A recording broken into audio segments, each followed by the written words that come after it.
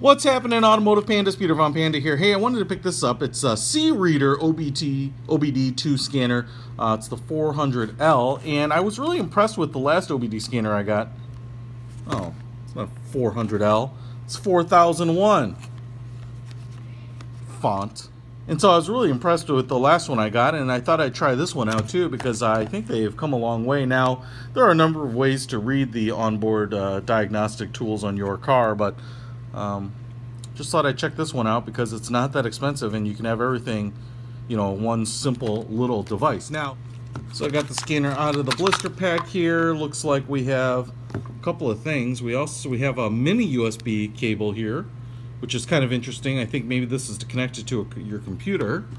And then we have the OBD connection here, standard pin. Will usually fit into the plug, usually underneath your dash on the driver's side somewhere. And then here's the scanner itself. Pretty cool looking. Man, it's slim. I mean, it's really slim. And it's super comfortable, and it's really super light. I guess I shouldn't have expected it to be big and heavy or anything, but man, it is just really, really nice in the hand. A little texture on the back here, so really comfortable to hold.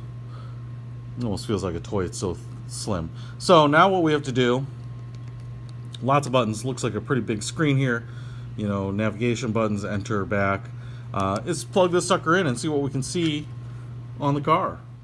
So I just plugged in the ODB scanner, and I don't even have the power on in the car, but it's drawing enough power to actually turn on. And one thing I will say about this thing is, man, the screen is great. You know, decent resolution, in color. I mean, really, I'll be honest, like one of the best I've ever seen. And it's kind of on a budget ODB scanner, so pretty cool. Obviously, you can see here I can navigate with the buttons, you know, doing the manipulation here, enter and back. So I'm just going to actually turn on the power accessory here. You don't have to start up the car generally. You just power up. And now, as far as I know, there's nothing wrong with my car. So what I am going to do is just here is diagnose it and just make sure no pending codes or anything like that. I'm going to hit enter. And look at this. Pretty cool. Entering the system.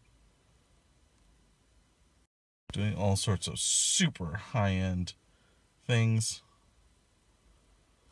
And then you can maneuver or navigate. Readiness completed. Read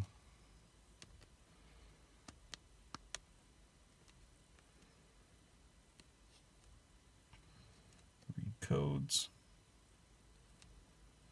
And I have no fault codes. Yes! Which is what I was expecting, to be honest. And then you can just keep hitting back. But pretty awesome. I mean, I love it, man. Like I said, I used to have an OBD scanner, paying $100 for it. All it would tell me is P010 or 2 or whatever it was, and you'd have to look it up afterwards. You can actually get all of that information and more on these things. And the other thing I will say is I did plug it into the computer, connect to the micro USB. You can actually go to the website and download the latest firmware for this if you want. So that's really what it's meant to do, is to update the software. So pretty cool there too. You know, you can get all the latest codes. So I'm definitely a big fan of this. I'll put a link to it in the description. I picked this one up on Amazon. If you work on your car a lot, especially, you know, slightly older cars that you're trying to maintain, you know, mass airflow meter errors or oxygen sensors, you know, one of these things is going to help save you a lot of money as you're doing your emissions repairs. Peter Von Panda out.